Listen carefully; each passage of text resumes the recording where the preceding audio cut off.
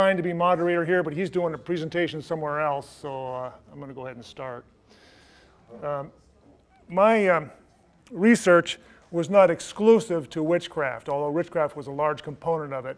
I was looking at conversion in the context of illness and healthcare delivery at a mission hospital in Togo, West Africa. And the components that I was looking at were Western biomedicine, conversion, and witchcraft, and how the three of these interfaced as patients were coming to the hospital. And so I interviewed, the threshold was 30 one-hour interviews. I was able to interview 36, and these were all people that had accepted or come to faith or converted to Christ while they were receiving treatment at this hospital. The hospital had been in existence, has been in existence for 27 years, so I was able to interview somebody who converted to Christianity the year the hospital opened in 1987, and somebody else who had converted the day before in the clinic. So I had a wide spread there. One of the things that I was particularly interested in, the reason I wanted to do this, was the hospital that my wife and I served in for 10 years. I was the hospital director and a nurse and ran the operating room and other things, was in the town of Chico, which is a small village right on the Ghana border, about a half hour north of Palime, if you're familiar with Chico at all. And our mission is in the process of opening a new hospital in the north of Togo, Mongo. This is a $5.5 million project, and this is going to open in January of 2015. And so the concept for this was based upon what has happened over the past 2-3 decades in the Southern Hospital. But there hasn't been any real research as to really the outcomes or what is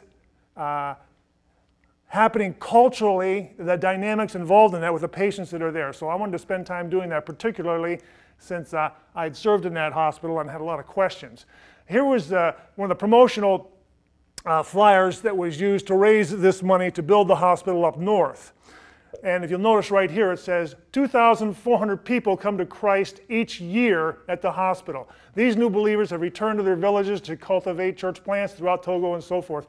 That 2,400 figure has actually been reported since the hospital opened in 1987. So if you do the math, that's over 70,000 people. That's like a perpetual revival. And so I was wondering this when I was there myself, and we were looking at these numbers when I was the director of the hospital, and wondering, where are all these people and what is really happening? At the time, I didn't have the skills to research that. And the other thing, if you're working on a medical staff and you take time to do research, you become unpopular very fast with your colleagues. Okay, here is just looking at the past 12 years, here's the conversions that took place in the hospital, and these are the conversions that took place in the clinic. You can see there's many more in the clinic because there's obviously more people coming through there. And for just that 12-year period, there's a combined total of 31,000. The average number is actually a little bit higher. It's 2,600 than what's being reported, at least in that 12 years. Okay, I want to leave this. I don't want to talk about that. I'm going to go to my paper here. I have another paper there that has the findings in it. I'm not going to talk about that. It's there. If there's any time at the end, we'll do that. I don't have time to read all of this. The first part talks about the medical aspect of biomedicine, how biomedicine came to the forefront in the modern mission movement. But let me start at the bottom of page 2, where it says, witchcraft, the last sentence there, witchcraft occupies a primary role in understanding illness and the interpretation of daily events in the lives of the Togolese. No one can understand life in Africa without understanding witchcraft and the related aspects of spiritual insecurity. This insecurity rose to the surface through the interview process and provided one of the primary contributions to understanding the relationship between Western biomedicine and Christian conversion. The conversion discourses demonstrate that witches continue to be a concern in the lives of the converts, and the fear of witchcraft remains a troublesome reality. Interpersonal causal ontology is representative of explanations given for evil and suffering in West Africa. This ontology is associated with the idea that one can be made sick by the envy or ill will of colleagues, neighbors, and associates.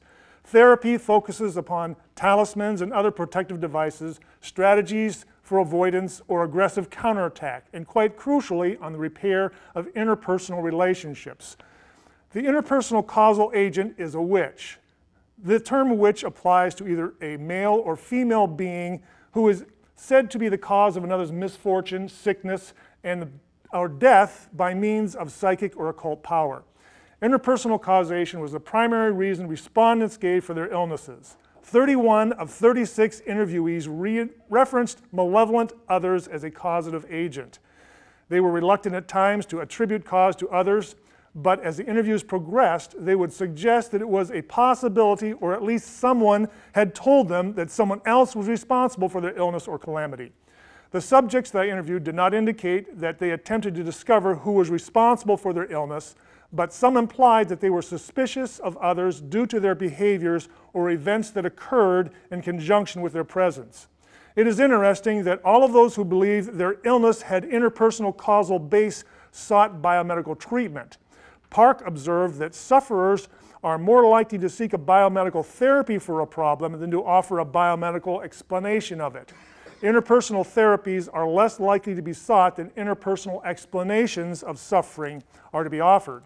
That is, in fact, what we see in the respondent discourses on the illness at the Baptist Hospital. Much Hôpital and Park suggest that the reason for this deferment to biomedical therapy may be the sense of control that a patient gains through corporal treatment and the success of biomedical interventions. I just want to mention, when I was out there doing my field research, there were 40 short-term missionaries that came through in that period. A department from Wake Forest University of plastic surgeons came out and performed a variety of plastic surgeries, which are very dramatic when you look at the results from that. Characteristic of interpersonal causal ontology is the attribution of culpability to the other. The first thought offered by respondents when seeking an etiology for illness or cause for calamity is often a malicious spiritual force invoked by the ill will of another.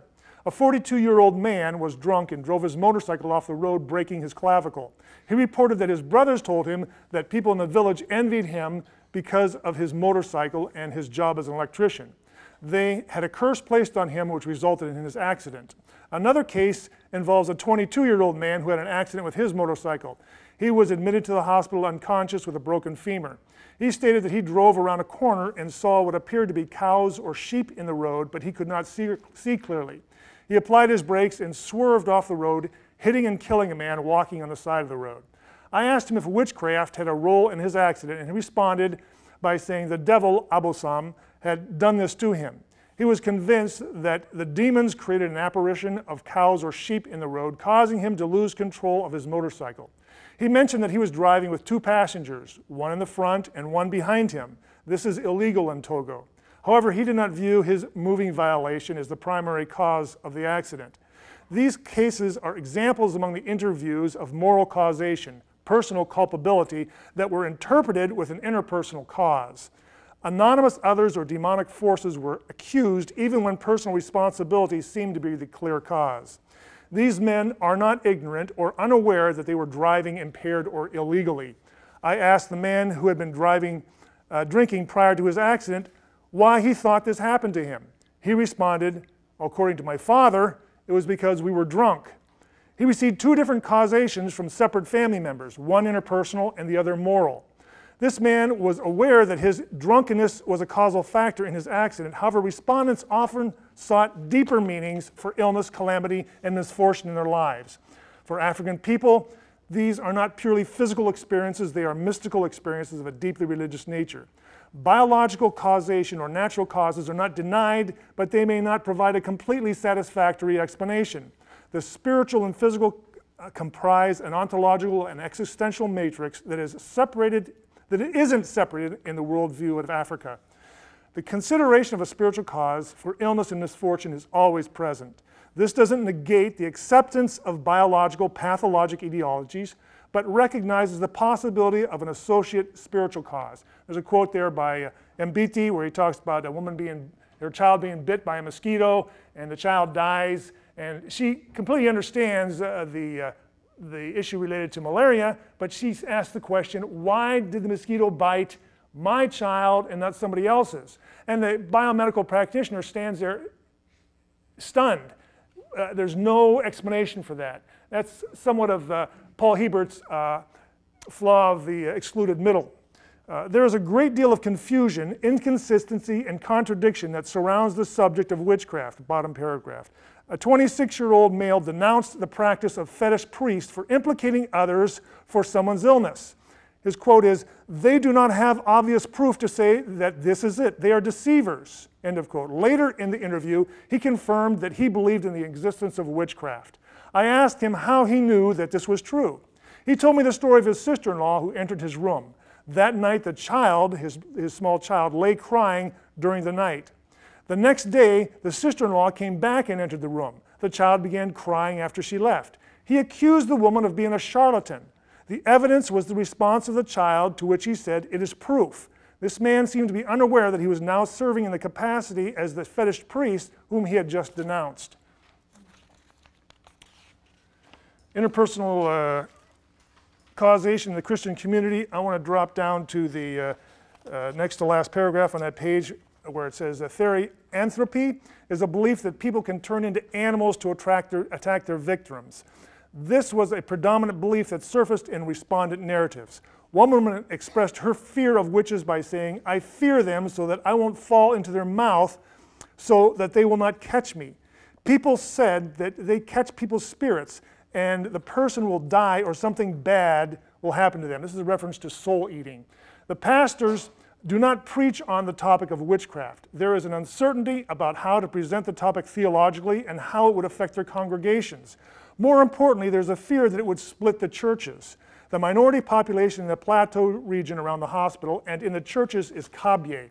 The Ewe, which are the majority ethnic group, believe that the Kabe are adept at witchcraft and that numerous church members are active in witchcraft matters. Pastors deal with witchcraft issues on a case-by-case basis through private counseling. Their counsel serves to reinforce witchcraft beliefs among their counselees.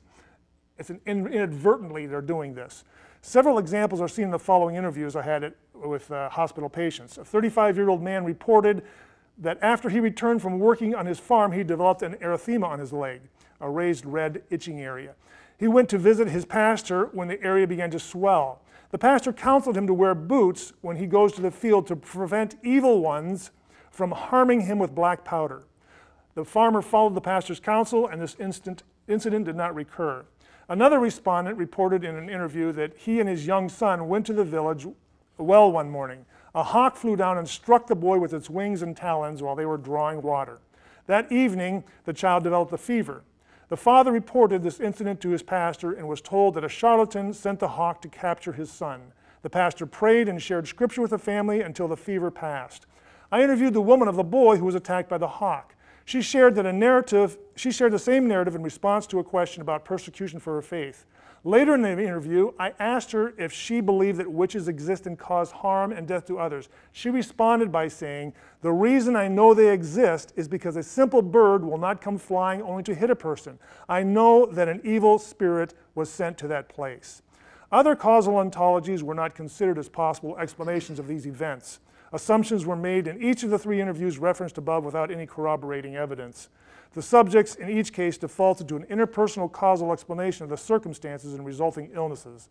Magisa states that of the pastoral problems facing the missionary-founded or mainstream churches in Africa, witchcraft and polygamy are perhaps the most prevalent and intractable challenges of the church today. Of the two, witchcraft is obviously the most widespread.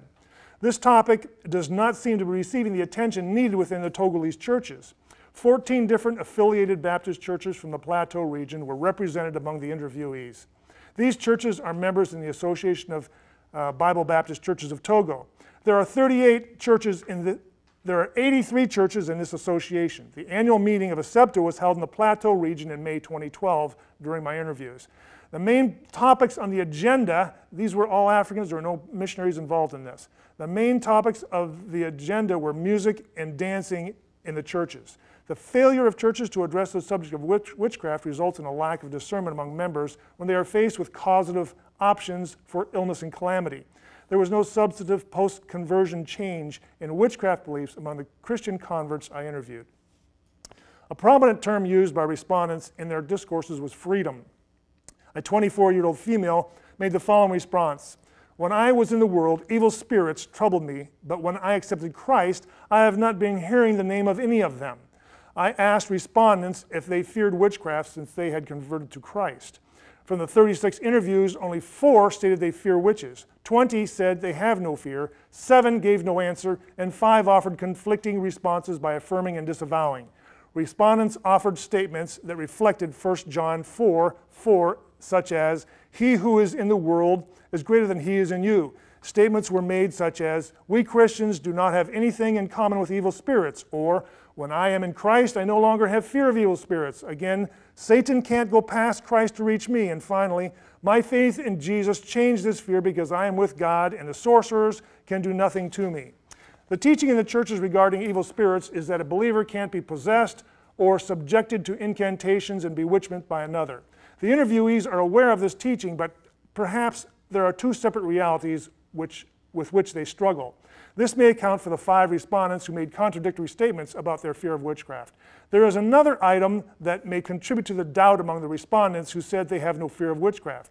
7 of the 20 who said they had no fear of witches also said that their illness was the result of witchcraft. An additional 4 said they weren't sure, but it was a possibility that someone caused their illness through spiritual means. It would seem that if one did not fear witchcraft, he or she would not attribute an accident or illness to malevolent others. This is a cause to fear. Witchcraft accusations in the Christian community. Witchcraft is both a subject of gossip and a product of gossip. Gossip is the medium within which it lives. Gossip is the means by which witchcraft accusations take seed and grow. I met a 31-year-old Kabye woman, the minority group, in 1992 when she came to the hospital with a tropical ulcer on her ankle. She received a skin graft and lived in the hospital hostel while she received post-operative outpatient care. She converted from Islam to Christ during the course of her care and was baptized and joined the Chico Church in 1993. She was discipled during this time by missionaries and Chico Church leaders. I left Togo in 1994 and returned in 2011 and 2012 to conduct field research. I encountered this woman upon my return. She is now an employee of the hospital, a faithful member at the Chico Church, and actively involved in evangelism on the female ward of the hospital. She met the criteria of my research project, and I interviewed her on 2 occasions between March and June 2012. There were several characteristics about this 51-year-old woman that were remarkable. She offered one of the clearest narratives of her conversion experience among the 36 I interviewed. A second noteworthy fact is she still has the same tropical ulcer on her ankle after receiving 5 skin grafts over a 20-year period. She fits the profile of someone who might be the target of witch accusations. She is female, an ethnic minority, lives alone, and has an incurable wound. Those who are accused of witchcraft are often the socially marginalized, such as lepers or those with infectious diseases, elderly widows, and young orphans. This respondent reported to me that she had been evicted from 3 different rental properties when the landlords discovered she had an open wound. My linguist was a 5-year-old girl, and I might add she was also the daughter of the pastor of one of the churches. She was a 5-year-old girl and a second-generation Christian when this woman came to the hospital for treatment in 1992. She told me that she heard witchcraft rumors about her as a child. She also mentioned that recently she had heard a story that this woman walked on her head at night and other activities that implicated her as a witch. This story was reported by a young girl who had been the housekeeper of the accused. I asked my linguist if she believed these stories, and she was reluctant to respond. I restated my question, and she said they could be true. I asked this woman if Christians, that is the accused, if Christians accused her of being a sorcerer because of her wound. She responded, "If someone insults you, he will not insult you in front of you like this. When you leave, they will talk. People talk a lot, whisper that I am a sorcerer, but I do not hear it.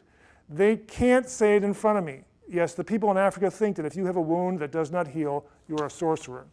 Non-hospital illnesses. Health-seeking behaviors are influenced by the perceived efficacy of biomedicine among healthcare options. This relates particularly to the conceptual etiology of an illness. Biomedicine may not be deemed as an effective intervention for illnesses arising from interpersonal causation. Respondents referred to this as non-hospital illnesses. Illness that emanates from witchcraft can only be cured spiritually. A 29-year-old woman received an oophorectomy, that is a removal of her ovary, for an ectopic pregnancy. She reported that a person cannot be healed at a hospital if they become ill by stepping on an object or substance that has been cursed.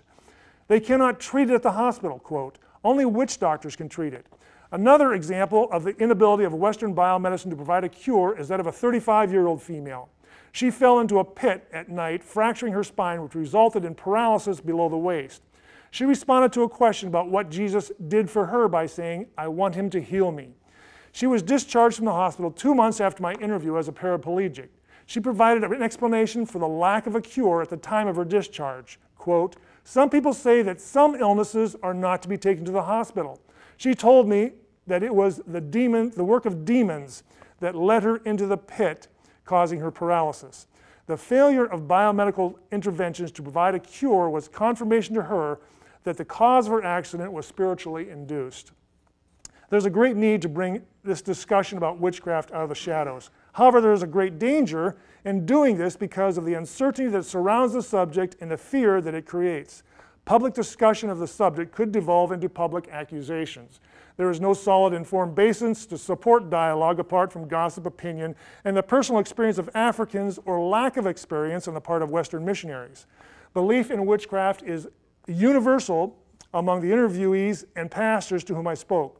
Witchcraft beliefs are constructed and propagated through gossip and innuendo and perpetuated by fear. These beliefs appear to have been reified in the consciousness of those whom I interviewed. Witchcraft is subjective and secretive. The entities involved in the propagation and implementation of witchcraft are spiritual and therefore can't be verified by an empirical process. So in talking to them, when I would try to point out logical demise of their argument, it didn't matter because there's two realities that are paralleling each other and they don't intersect. This creates a dilemma. People do not know what they should believe about witchcraft, so there's a tendency to believe everything they hear. Conversely, most Western missionaries don't know what to believe, so they don't believe anything. The respondents were satisfied that anecdotal evidence was sufficient to confirm the presence of witchcraft as cause, even when it contradicted Scripture or when other explanation offered viable alternatives.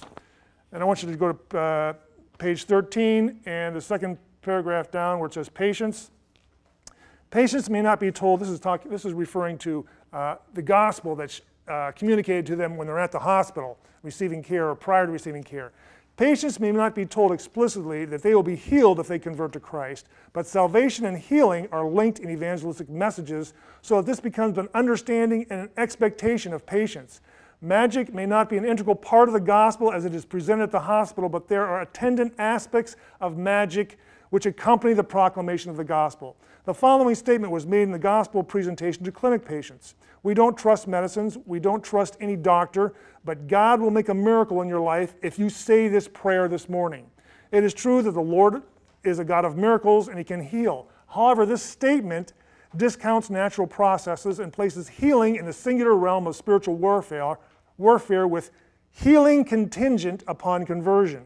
The sinner's prayer in this context can easily be misconstrued as a magical incantation with commonalities closely associated with traditional African religion. The devil gets too much credit for unexplainable events. Demons exert a greater influence than God on people's interests in their daily lives. This does not discount the reality of evil spirits or their activity, but there is a strong tendency to identify an evil spirit behind every tree, around every corner, and under every rock.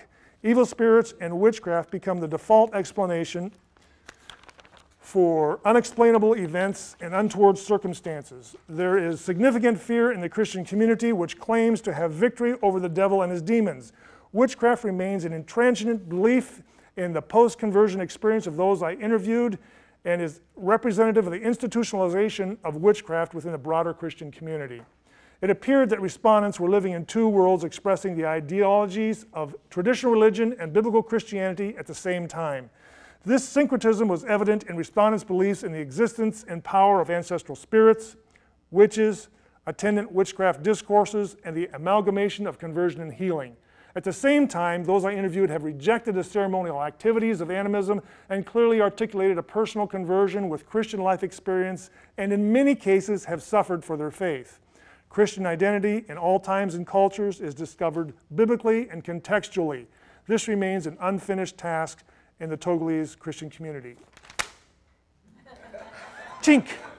There's 6 minutes left. I listened to everybody else talk who were doing these things, and I said, man, they're reading way too fast. And I just did the same.